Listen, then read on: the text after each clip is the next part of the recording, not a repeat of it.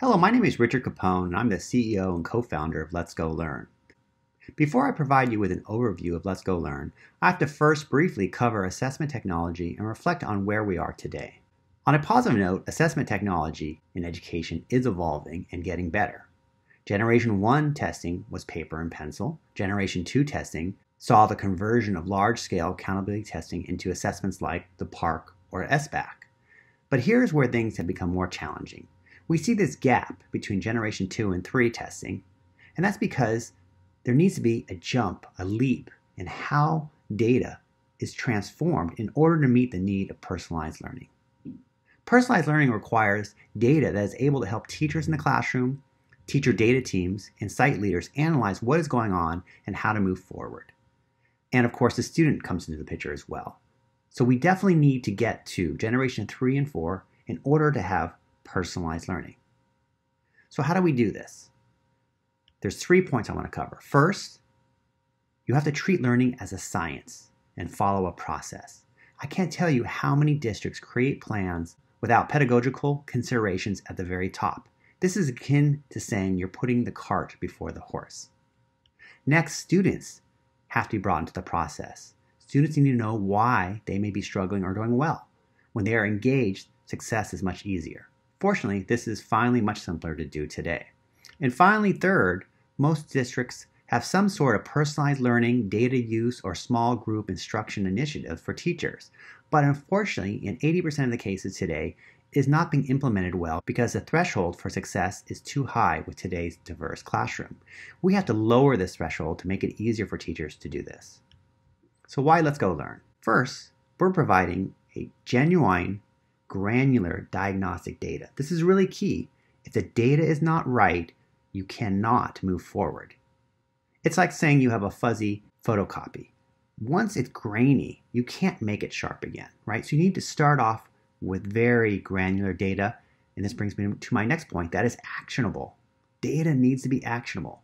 Teachers need to be able to understand, what do I do with this? And the same thing for all stakeholders, which include parents, students, principals, even administrators. So let me back up a little bit and talk about 2 types of assessment models. One is the standards model, and one is the diagnostic model. The standards model is what most people are used to. They always ask, is your assessment aligned to the standards? Hey, I say, that's great. A lot of assessments are, but that's not the model you want for Generation 3 and 4 assessment. Because a standards model just looks at the grade level the student is at and says, okay, in reading, are they above, at, or below? I'm just really concerned about whether they can read the story. A diagnostic model says, what are the components of reading? High frequency word, phonics, decoding, spelling, vocabulary, comprehension, all of these. And a diagnostic model moves up and down across each of these subtests until it finds an instructional point. In mathematics, it's similar. Most standards assessments just look at large strands like numbers and operations, measurements, geometry, and they'll say whether a student's at or above or below. But again, a diagnostic model gets very granular and says, okay, specifically in addition, specifically in 2D objects, specifically in exponents, where is the student? And regardless of their grade level, it goes up and down until it finds their instructional point. This is very key. All right, this brings us to our model. The conceptual model is the A and the I, and that is what we follow at Let's Go Learn, and we hope school districts will do this as well. So what this means is you assess, you instruct, and then you adjust, you reassess, whether it's formally or informally, and then you adjust your instruction and make sure it works. And so you go through the cycle. So in the end, everyone learns. When you just go with instruction, it doesn't work because that's saying, I'm just going to follow the book, I'm going to follow the material, the pacing guide, and I'm not going to deviate. And that's a problem. But we also have to recognize the pieces of this. In assessment, there's different types of assessment. There's accountability assessment, there's diagnostic assessment, and again, it's all in the cycle, and the standards are on the outside. The standards is where we want to get to by the end of the year, right? So now let's operationalize this for our teachers and principals. In the classroom level, you have 3 things you're doing. You're working with the whole class, you're working with small groups, and you're working with personalized learning, one-on-one. And in order to do this, we want to make sure everyone understands in this operational model, we now are looking at diagnostic data. You cannot use summative data or benchmark data to drive these 3 components. Benchmark data could help you with whole class instruction if that's all you do. But if you want to do all three, you need diagnostic data. And that's why it's important to share this with your teachers, your principals, and everyone in your district. So some form of this operationalized model needs to eventually be part of your plan. Now again, let's take it one more step further.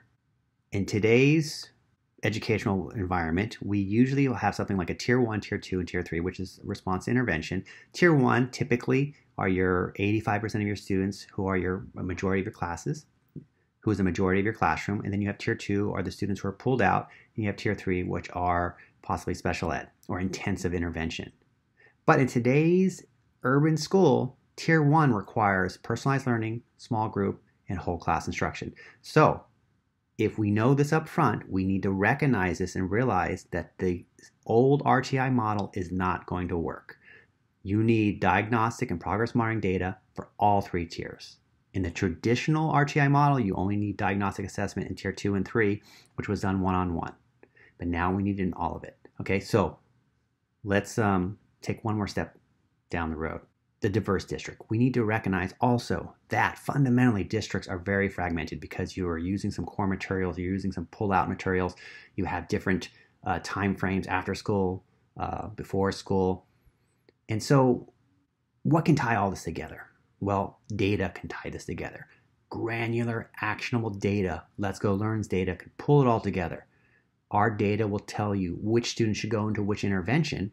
It'll allow you to measure everything. We also have the LGL Edge series, which is our personalized learning product. Okay, so with this data, let's go back for a second. We can make this happen because we have the right data to help this. And this is what we need to do. We have to do personalized learning, small group, and whole class instruction in tier 1. All right, so let me summarize this. For the district administrator, you need a deeper level of data. You can't just use standards data. You can't say, I'm going to buy a benchmark test or something that's going to predict how I'm doing on the state test. You know, you can still have those kinds of assessments, right? But you also have to have the granular assessment like Let's Go Learn if you want to move toward generation 3 and 4.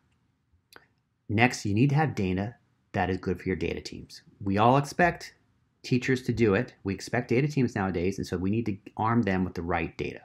Now, if we have a granular assessment that's based on a diagnostic model, you can actually measure pre-post of any product or any intervention. Why not require that any intervention being used, you measure, if it's academic intervention, you measure pre-post gains, right? And finally, we want to improve the RTI process by having better data. Now, how does this work for the classroom teacher? Well, we want to support flexible grouping. With Let's Go Learn, you can have flexible grouping on a daily basis. The tools provide clear sets of goals for the students. You print out each report and you share it with the students. Students can understand reports because it breaks it down to things that they understand. Their spelling ability is at the mid-second grade level. Their phonics skills are at the 4th grade level, which is diphthongs, right? We want to put it into something everyone understands. All right, so you can watch, we're going to move into the second part, which we're going to actually do a live demo.